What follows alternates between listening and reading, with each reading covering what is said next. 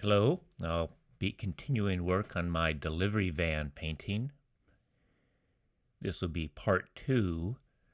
In the first part, I did a black and white underpainting. And now I'm going to be applying thin paint, which will begin to give color to the values.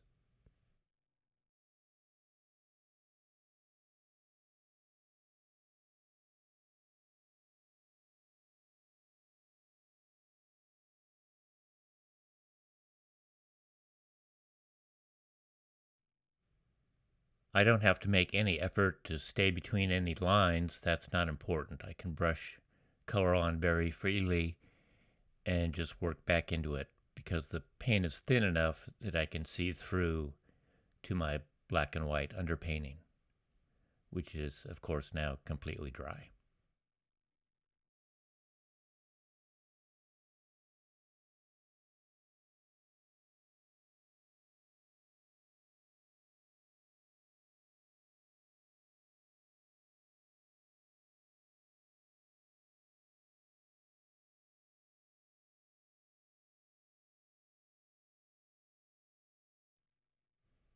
By the way, as near as I can tell, this van, I guess it's really a truck, is a Chevrolet from about 1963. And the location is Locke, California, which is a town on the Delta, which historically was occupied by Chinese immigrants.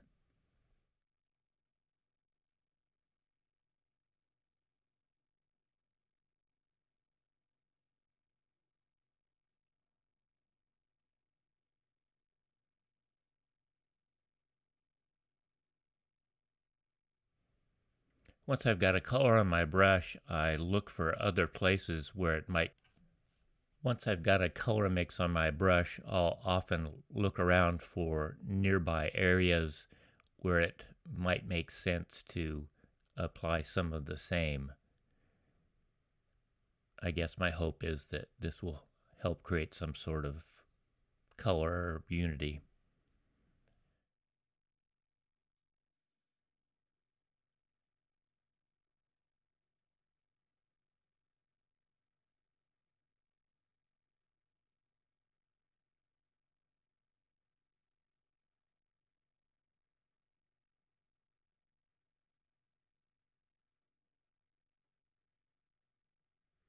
I'm not trying to absolutely opaquely cover my underpainting at this point, as I plan to do multiple sessions where I overpaint what's below and progressively create some sort of variation and richness by doing so.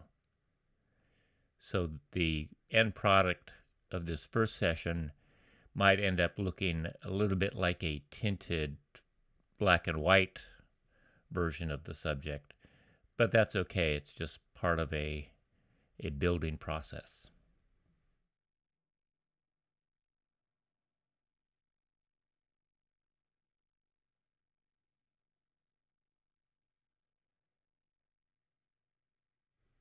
In the brightest areas of my underpainting where things are essentially white, it often works just to lay a transparent color over that white, and that might be a golden ochre, which is a transparent yellow ochre made by Gamblin, or it could be burnt sienna, it could be ultramarine blue. But I'll also add some white paint into the mix. It doesn't do any harm as long as I can see through to my underpainting.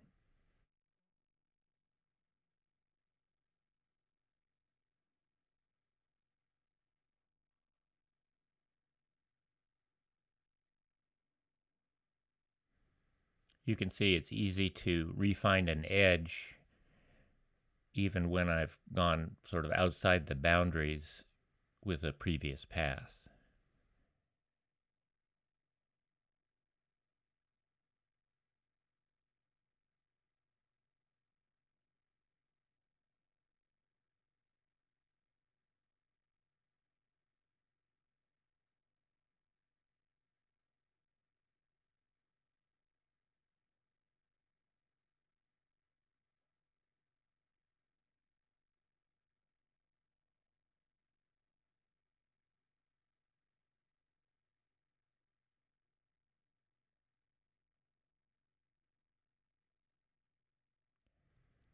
I'm looking at my color reference photo, but I'm not worrying too much about color matching. I'm just getting ideas from it. Uh, the hue of this paint doesn't matter so much as long as I roughly keep the same value system going. And it's a good time to experiment with different ideas of what hue might work in different areas.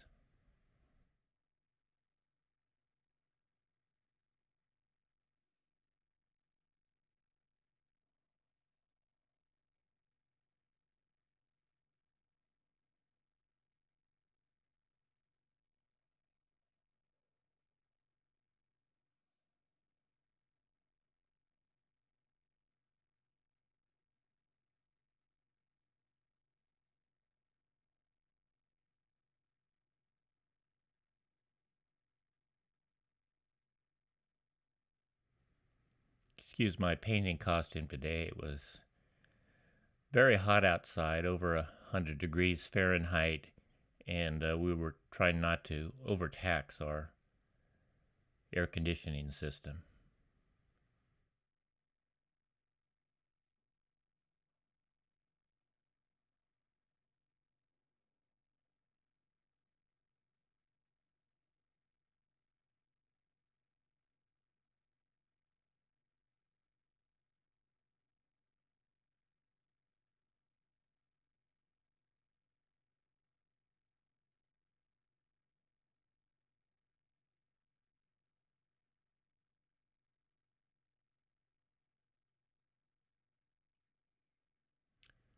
It probably would have made sense to use a bigger brush here.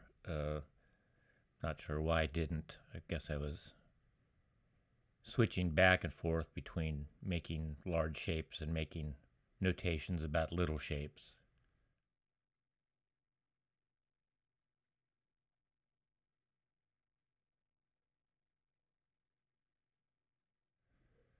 Whenever I have any excuse to lose an edge, I try to take it.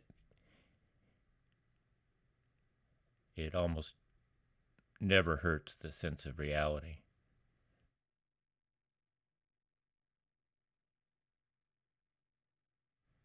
In fact, typically I'll put in too many edges and then be obliged at a later phase to go back and take them out again.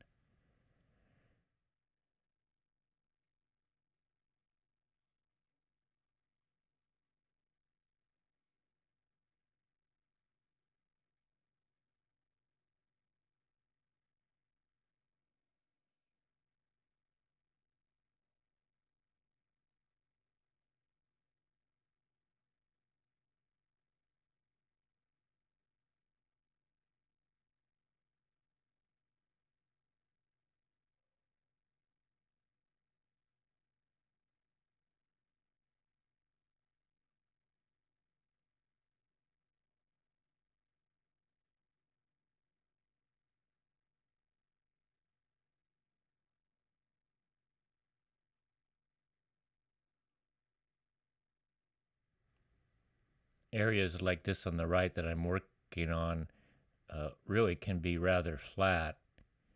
A little bit of my underpainting is showing through, and you get sort of a sense of windows and doorways, but I'm not going to go to a lot of trouble to spell those out. I'm going to hope that it gets conveyed with just a few shapes and that the viewer's mind can fill in the rest.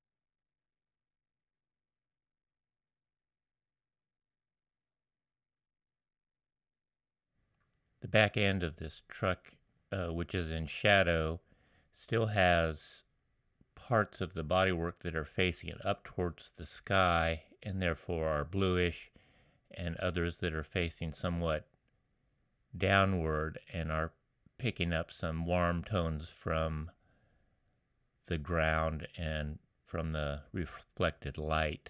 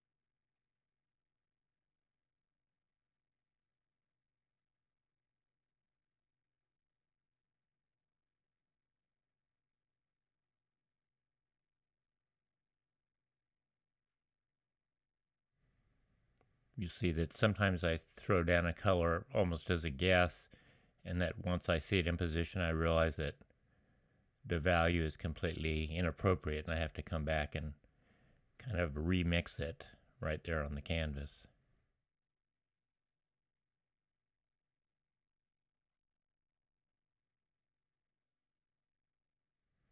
In some ways, this stage is almost like working a watercolor, in which I'm just dropping in washes that flow across subject matter, and just trying to be alert to what sort of color mixes might be interesting.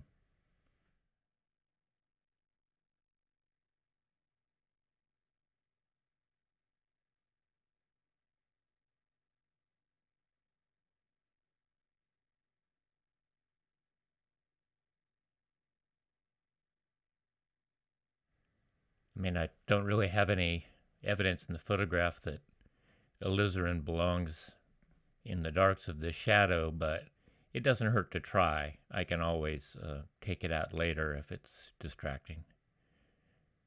But if I put it in now and find that it creates some sort of interest, it'll be a good thing to leave.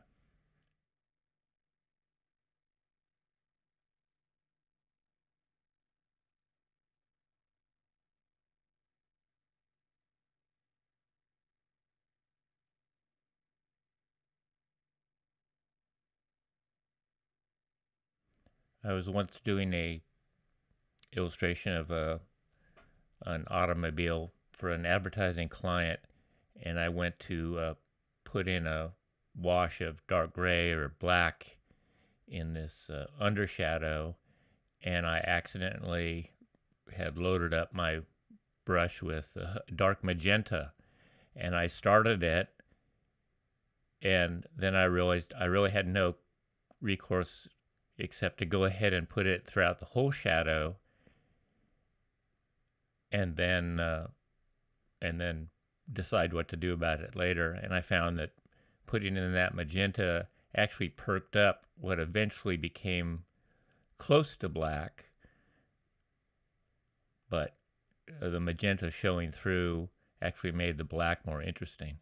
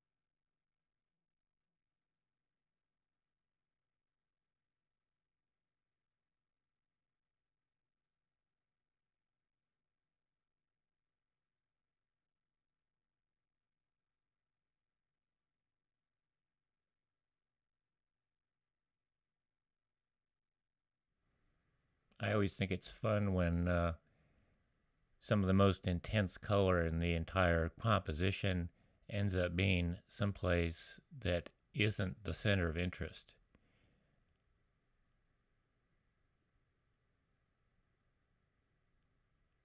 So I'm definitely playing on that here. I hope it works out in the end. I can even spill this red off into other places where it doesn't even exist in the reference photograph, just as a device to kind of pull things together. We'll see what happens.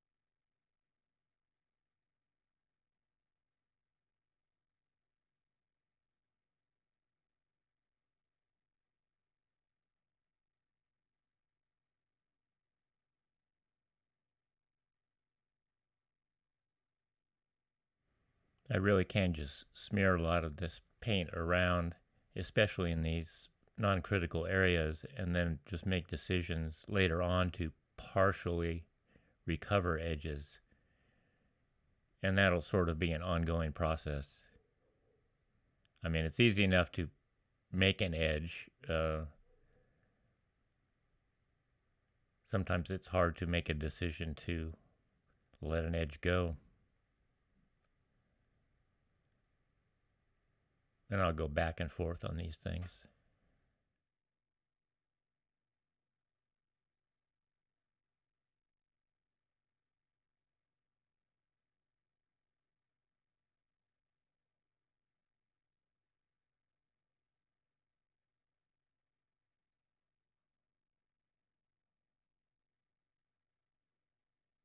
And I have to watch myself when it comes to automobiles, because in my previous life as an illustrator, no one would have ever complained that I put too much detail in a car, since the car was the product.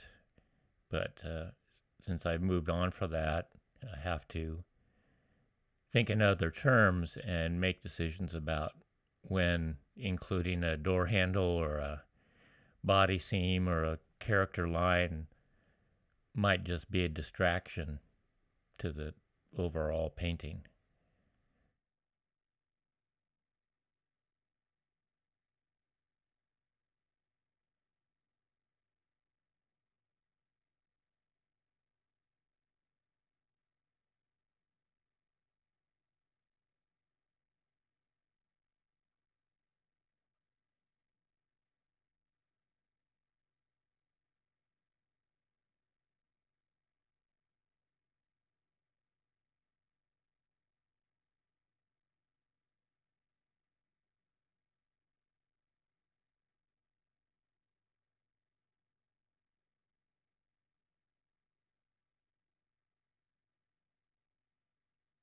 There's not a whole lot of color differentiation in these distant buildings, and I think that's going to work fine.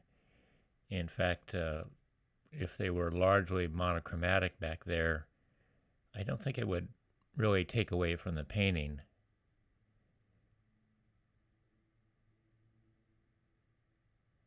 I mean, one idea that's often used in an illustration is to have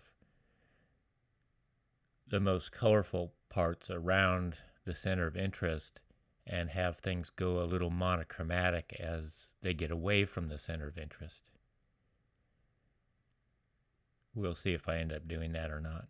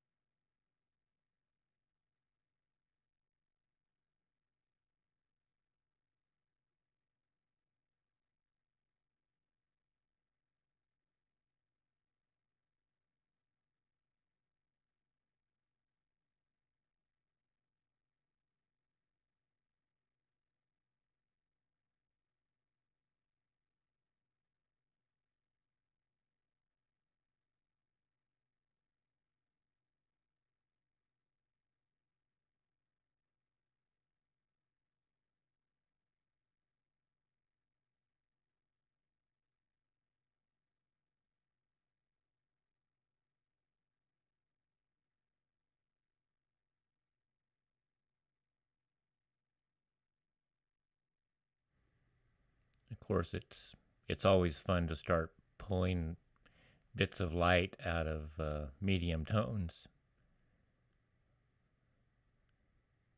I try to put it off as long as I can.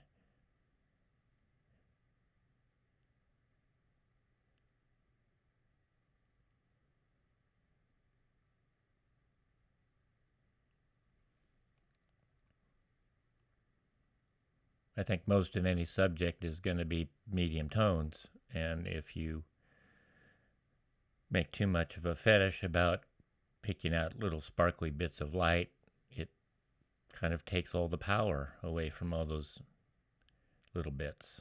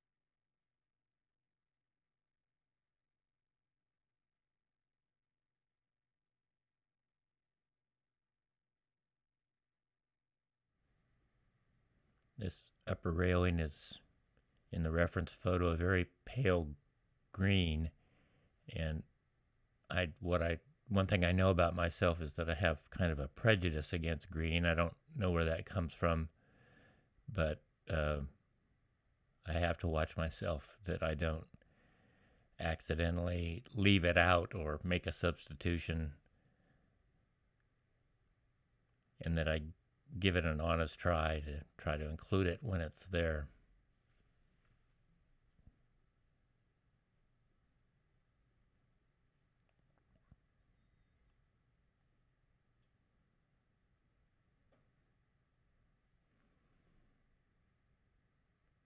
Purple and rose, however, I like, so I'm have the reverse problem. I'm likely to put it someplace it doesn't work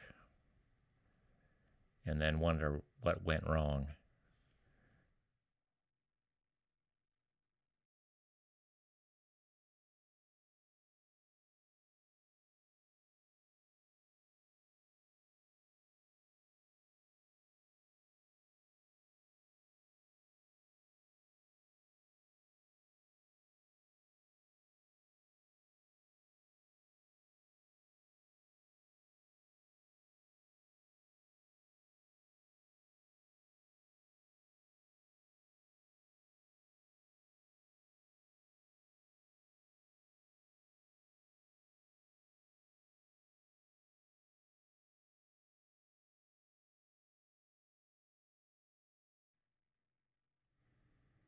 I'm also conscious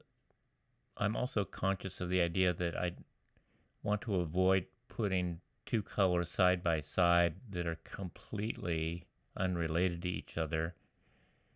And so for that reason, I actually spend very little time thoroughly cleaning my brush.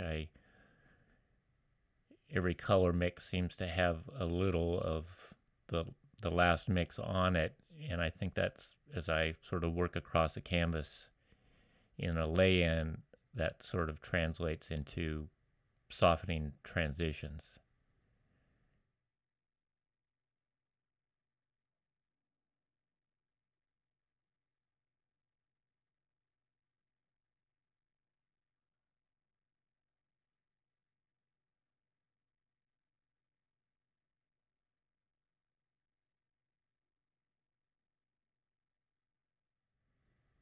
And I think that makes sense even in optical reality in that things that are near to each other are very likely bouncing colored light off of each other.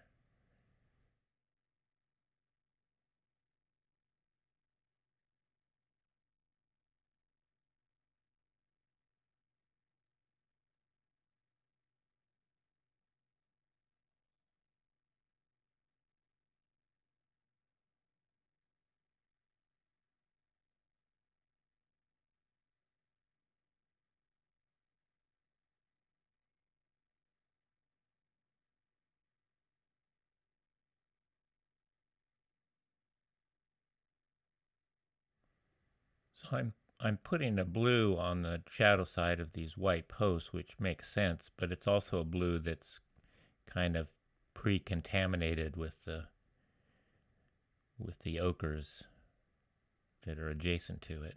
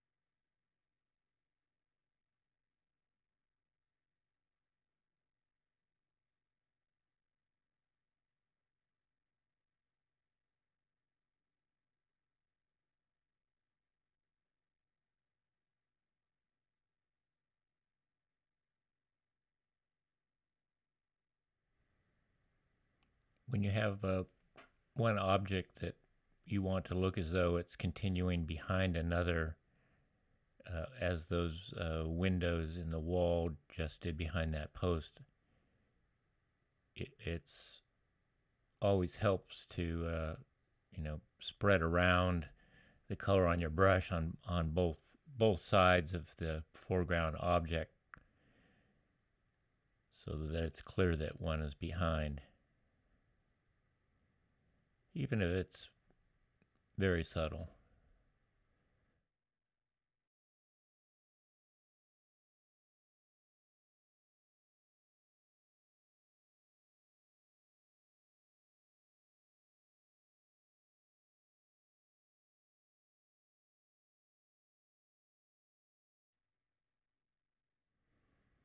It would be easy enough, of course, to get out a straight edge and make a horizontal mark for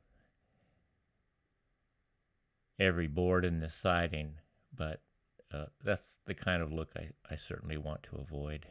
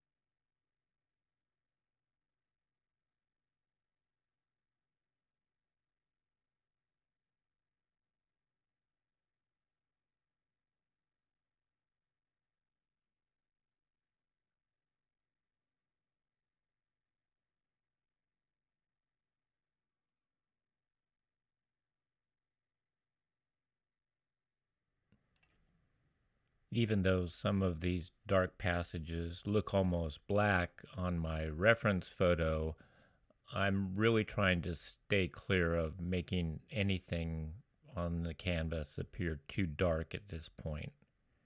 I'm hoping really for a painting that in the end is fairly high key.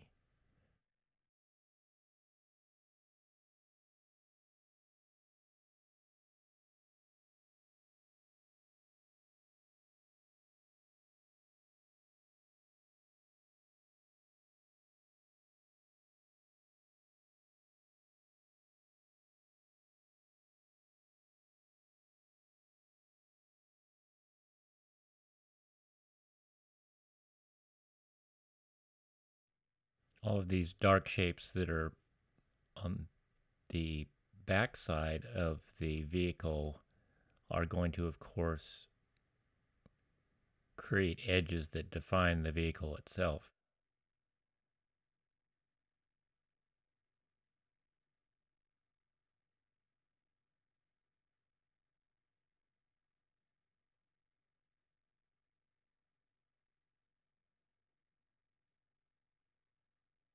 So I don't want to get carried away and make a complete dark edge around that hood.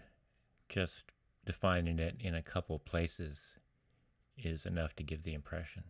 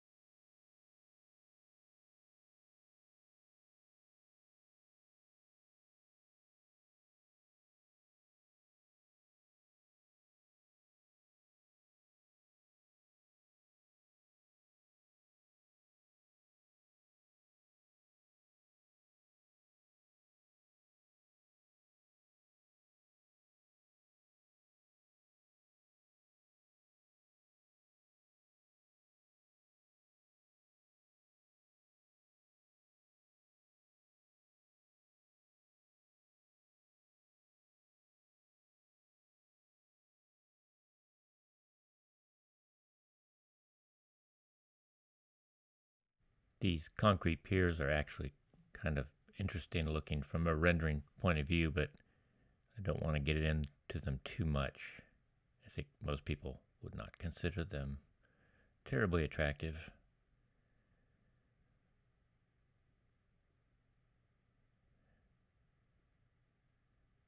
They're not old or anything. They're obviously sort of a economical repair.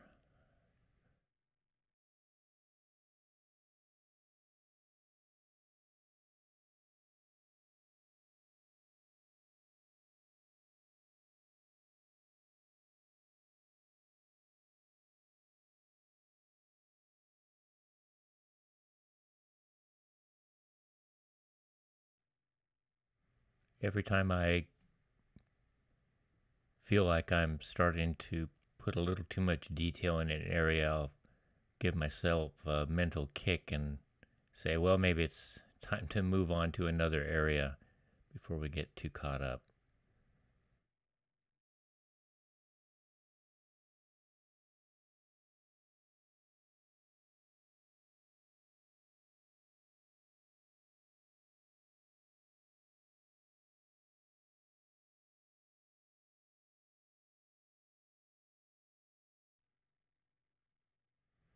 Sometimes it's helpful to have an inkling of what the subject is in these little background areas. Is that a lamp, or is that a cord? Is that a conduit? But in a way, it's kind of liberating to just paint shapes, and especially in this early part, pay little or no attention to what it is you're actually describing.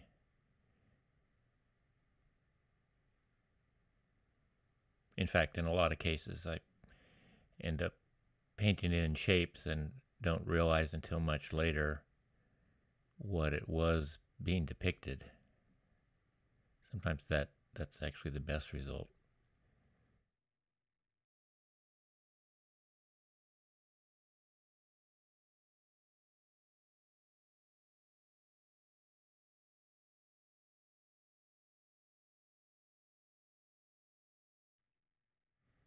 Well, the tarmac may not be the most interesting part of this picture, but it has a value. I don't want it to be too light. I'm actually going to cheat it for now a little darker than it is in my reference, and I'm going to try to inject some color, although being tarmac, I don't expect it to have a lot of color, but if anything, it seems kind of purplish or blue purplish, and so I'll try that for a start, but I'm not going to go for any sort of solid paint.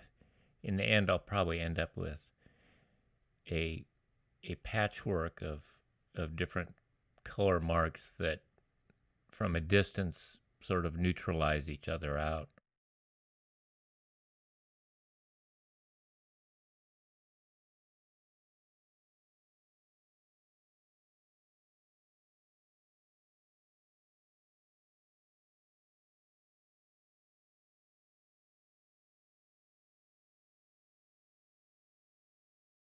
And it's always worth remembering that areas like this pretty much are in service to the center of interest.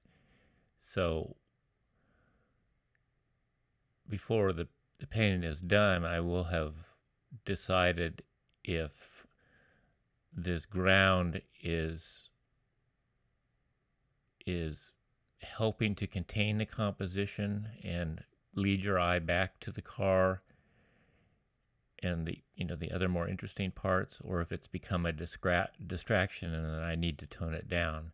But for now, I'm just putting in sort of these placekeepers so that I can end this session having put some kind of color all over the canvas.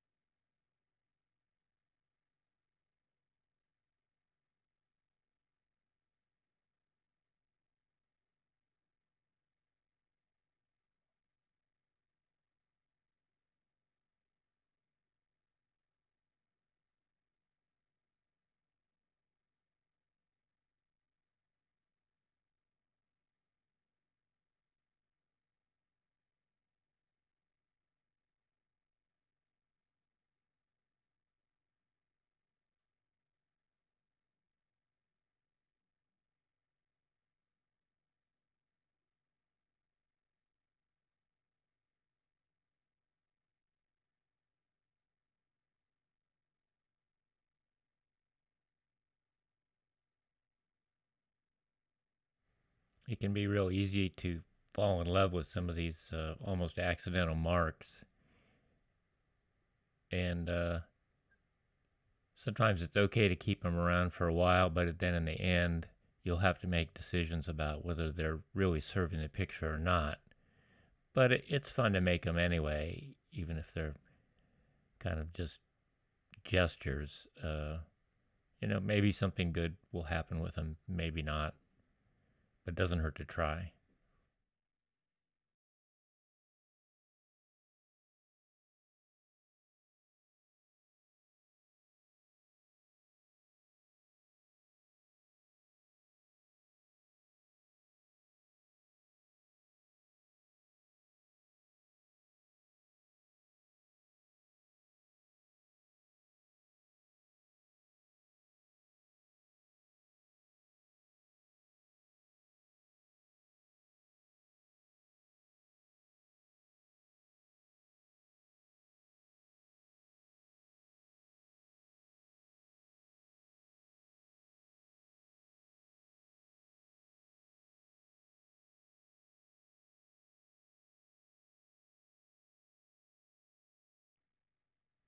In the back of my mind, I think I know that I want this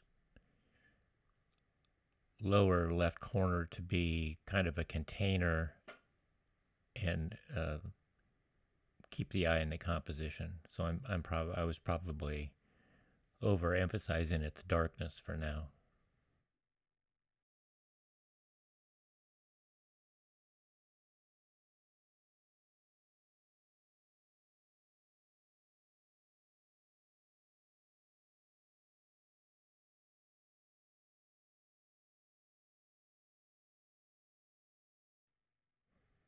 The same is true of this upper left. I don't want the viewer's eye to fall out of the upper left, but I also don't want it so dark up in that corner that people pay it too much attention.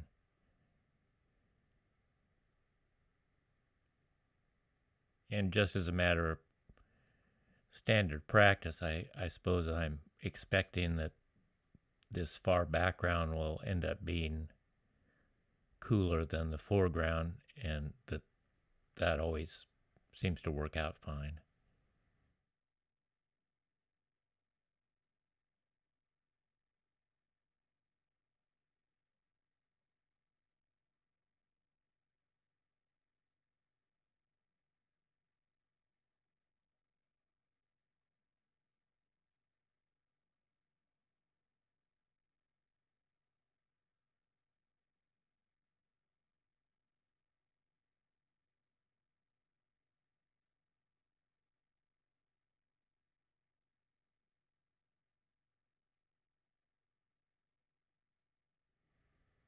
Actually, another way to approach this whole area would have been to pretty much wash over the entire area with some sort of pale blue and then work back into it.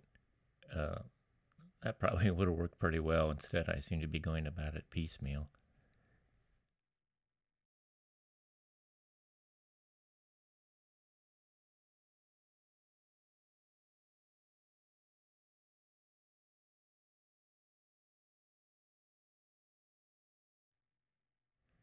Generally speaking, I think best practice is to use a big brush for as long as you can, and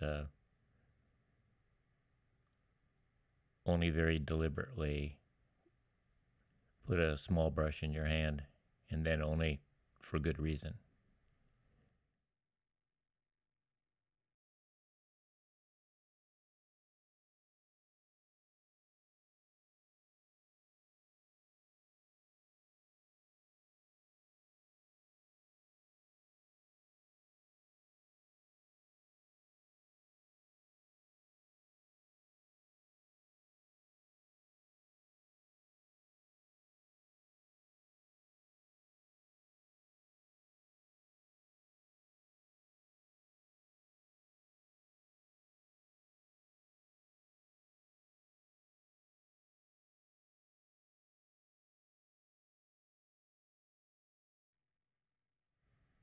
My other dilemma here, which I recognized at the very beginning looking at my reference, was that it would be very easy to get bogged down putting these upright, what do you call them, balusters in the railing. And I made a decision very early that I would only indicate them and that I wouldn't try to count them or put them in perspective carefully or anything, that I would just try to make it work with as few shapes as I could. But I won't be surprised if I go back and forth on that a lot before I arrive at a balance I can live with.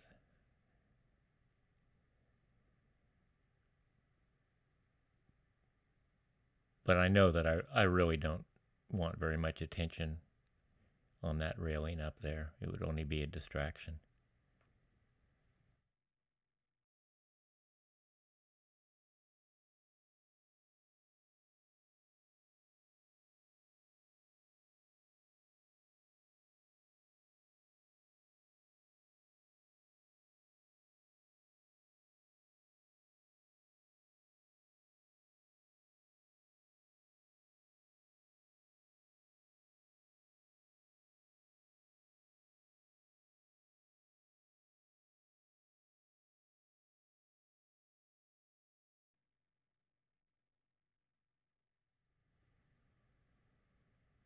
A lot of what I'm putting in here will probably be virtually obliterated in the end, but it doesn't hurt to play around a little bit.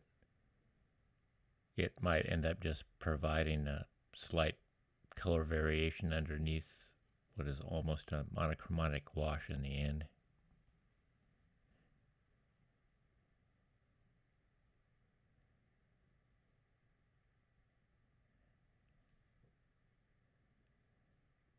And that sort of layering effect is pretty difficult to achieve with any kind of direct painting method, at least for me. It's easier for me to achieve that kind of ambiguity and variety by just painting and repainting, making the same decisions over and over again.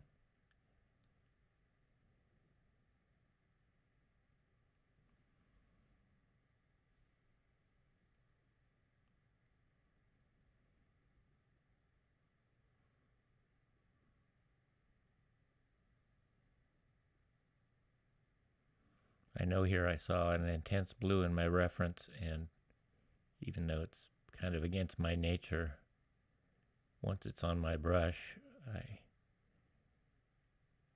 I go around and give it a try. It may not survive in the end, but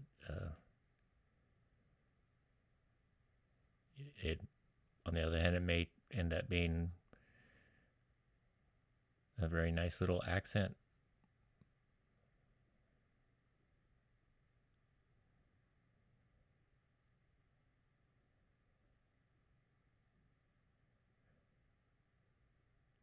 Of course, about the most satisfying thing is to put back in bright shapes again, because that's when things start to pop.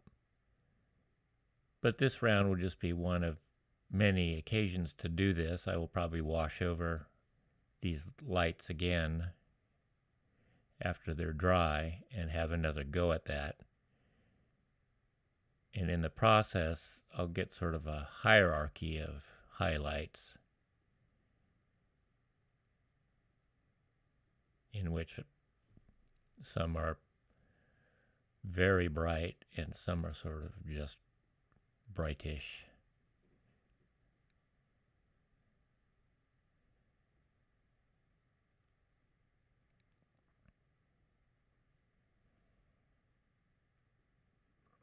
And although I started this painting like one might a watercolor, I didn't do any planning about where to leave the white of paper. I just painted through everything. And this is where, the beauty of a medium that can be made opaque comes through.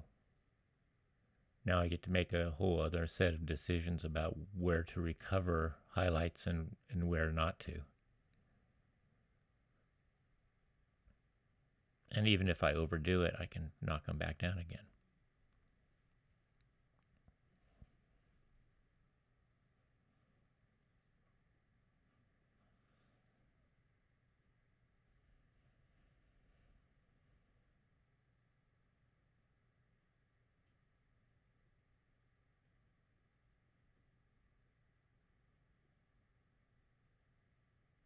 I'd been saving these little bright spots on the siding of the building for the end because I knew it would be fun. I like that they're so bright, but at the same time they're not actually on the center of interest, but that their placement behind the center of interest is going to help define its edge.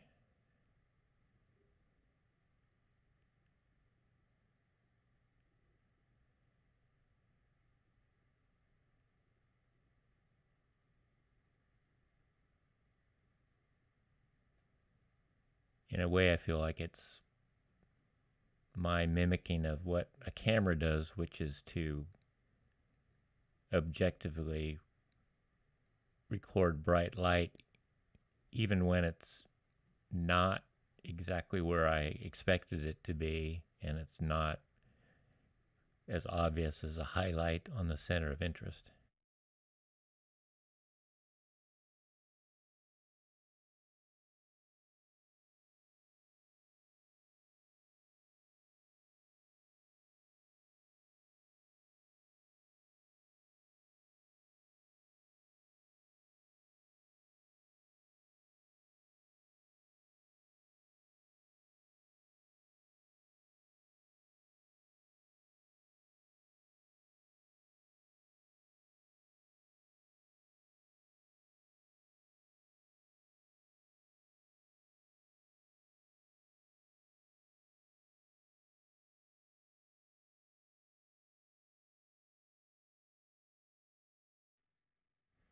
And here I am, probably already overdoing it.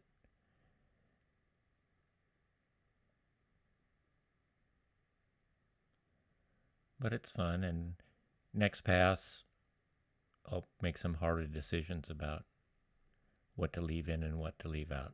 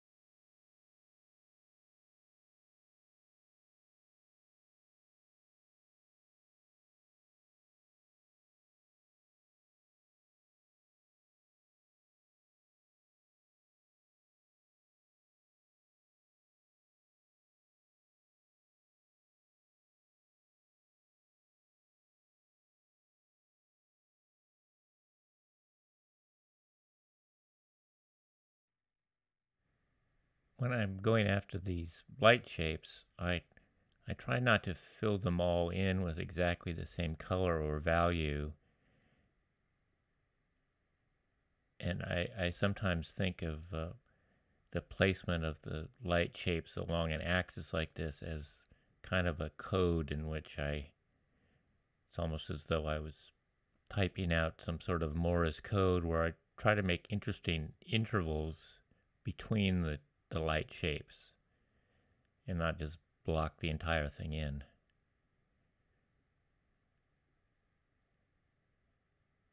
And then knowing that I'm going to be going over that area and rediscovering it over and over again should theoretically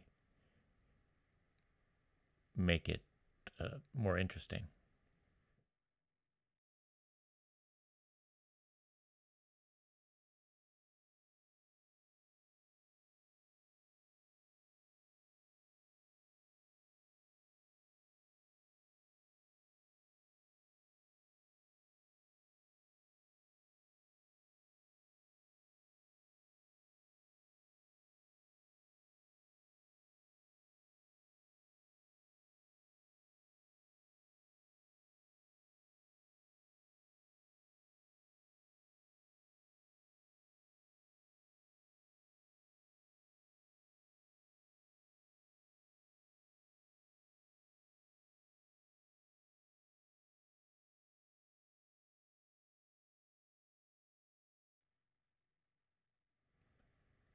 I'm really just messing around here, and there's already an alarm going off in my head that I need to stop mucking around and leave off for the day.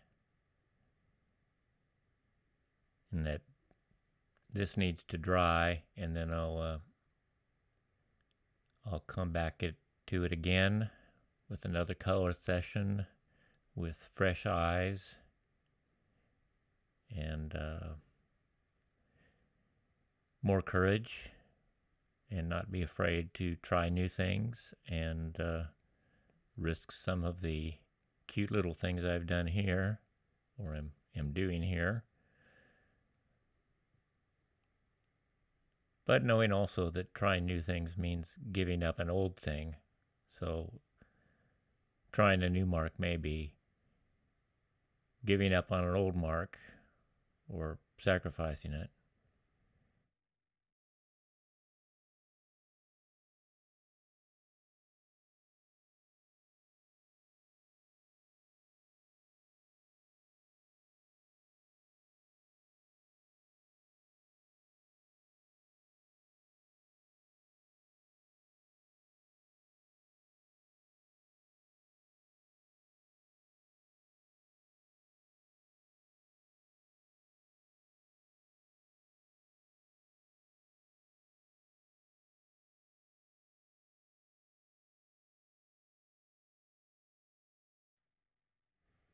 I can't avoid putting this blue down because it really is in the reference and it's not something I can just discount, but I'm going to be careful here about where I put it. Guess this is repeating back, but you get the idea.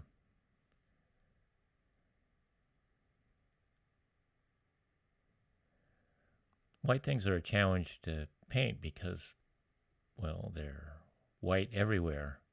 And so a lot of the work is going over and over it until everything looks white, but very little of it is actually white, and that you've created a lot of subtle halftones.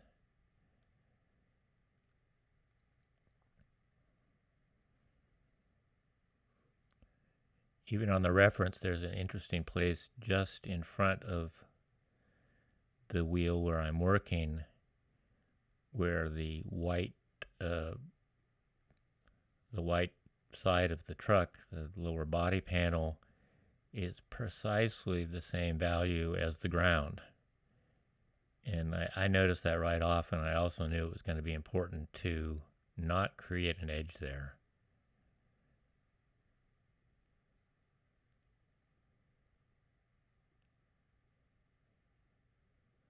That's in that little triangle just in front of the rear wheel.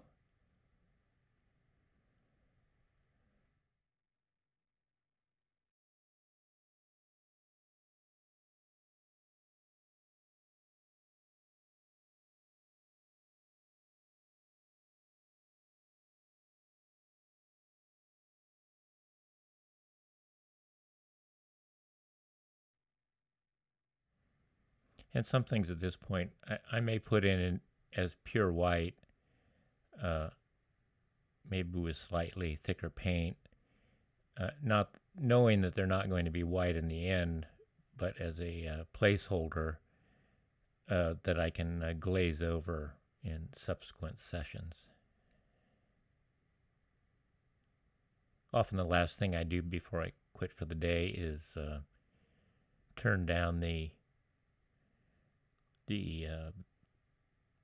light and darkness on my reference and remind myself of where exactly the very, very brightest spots are, and then just restate them again in white paint in preparation for the next session.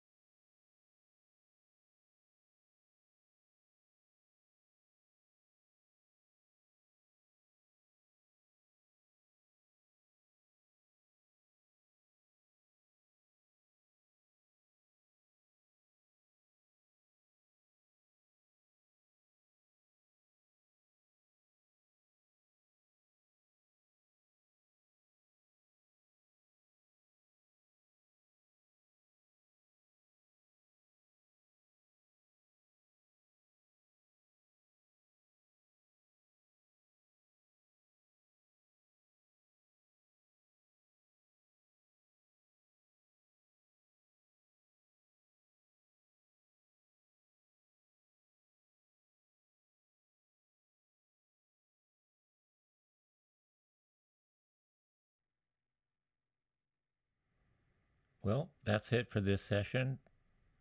This is going to dry, and then I'm going to come back in part 3 and repaint the whole thing. See you then.